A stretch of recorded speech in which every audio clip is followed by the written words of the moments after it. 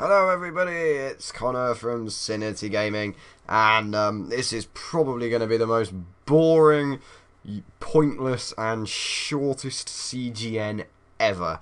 Yeah, it's Sunday the 28th of December, obviously Christmas has just been, hope you all had a very nice Christmas and everything. Pete did, and he's gone off somewhere now that I'm on holiday for New Year, and yeah, to our knowledge, or so as much as we could see, there aren't any games coming out within the next 7 days.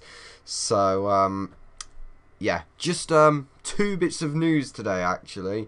There's not even anything worthy of being the third bit. There's been so little activity in the last week. So, the big news, I'm sure you all know this, the Xbox Live and PSN outages. So, I've got a nice red background here to show that it's quite serious, or quite big news, if you like. So yeah, recently Microsoft's Xbox Live and Sony's PlayStation Network experienced outages due to hackers breaching both of the services' servers. The first outages were reported on Christmas Day after a group of hackers, who we're not going to name because obviously they want publicity. We're not going to publicise them because what they've done is wrong, and they shouldn't have done it. So I'm not mentioning their names because that's what they want. They want publicising. I'm not doing that.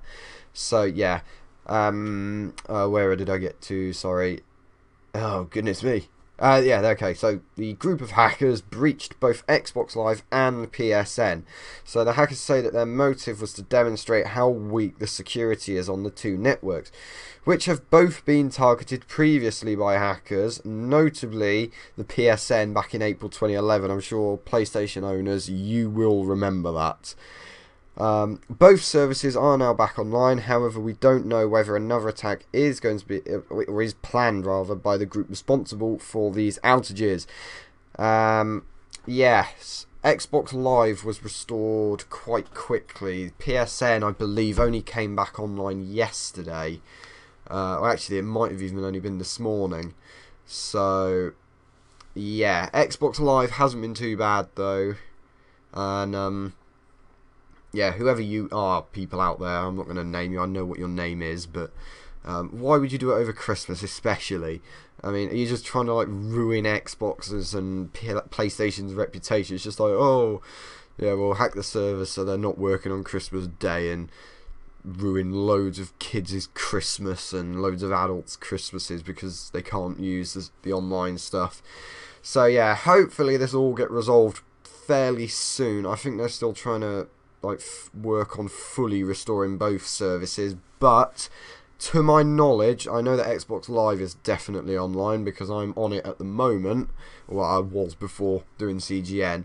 I don't own a PlayStation, so I don't know for definite, but yeah, as far as I know, both of them are now back online. And finally, Halo Master Chief Collection update. So this was really all that was worthy of putting in after that. I thought I can't just put one bit of news in. So I found this. So an update recently began rolling out to Halo the Master Chief Collection, adding a few new things to the game, as well as patching a few things currently in the game. Halo 4's Spartan Ops is the big item in this update, and players can now enjoy Halo 4 Spartan Ops on their Xbox One, which kind of good actually.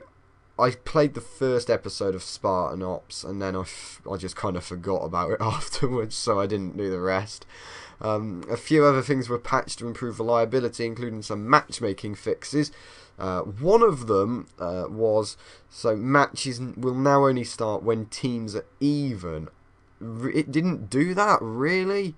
I mean, I've not tried matchmaking on it because I haven't had hell of a lot of time to play on it yet, because me and Pete were supposed to be going through the campaign on Legendary together, but now that he's away for the week, I don't see that's going to happen within the next few months.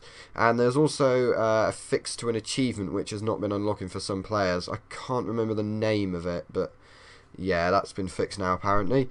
Microsoft also stated that they will be giving a remastered version of Halo 3 ODST to all Master Chief Collection owners as compensation for the issues at launch. So if you got it at launch, you might remember that they had issues with the servers They couldn't cope. They had to remove several online like matchmaking playlists to try and free up some of the server space for like other people playing and that. So yeah, that's Halo Master Chief Collection for you. That's probably going to be one huge update, which I probably better do soon because my internet is terrible.